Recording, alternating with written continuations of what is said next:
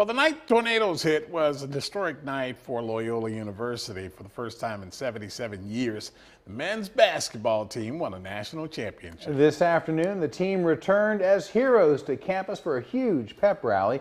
WGNO reporter Kenny Lopez was there. Go Wolfpack! Woo! Unbelievable. Well, believe it. The Wolfpack men's basketball team is bringing home this NAIA National Championship trophy, Loyola's first in more than 70 years.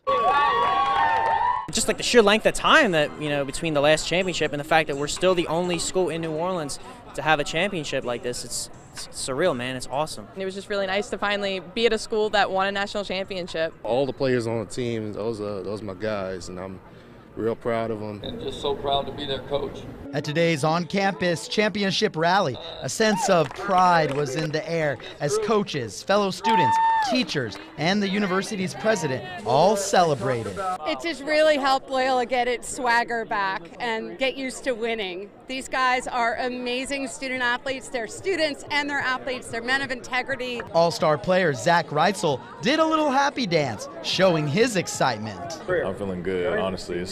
It's crazy to have our whole community out here finally back in New Orleans to celebrate this incredible moment.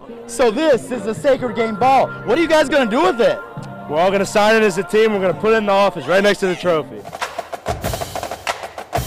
A long time in the making, but now they've proven they're #1, and that's a reason to howl. Go Wolfpack! Kenny Lopez, WGNO News. And there was another big welcome home. It was at 1 o'clock this morning when the team arrived in New Orleans. We're going to show you that coming up in Sports Director Ed Daniels' Sportscast.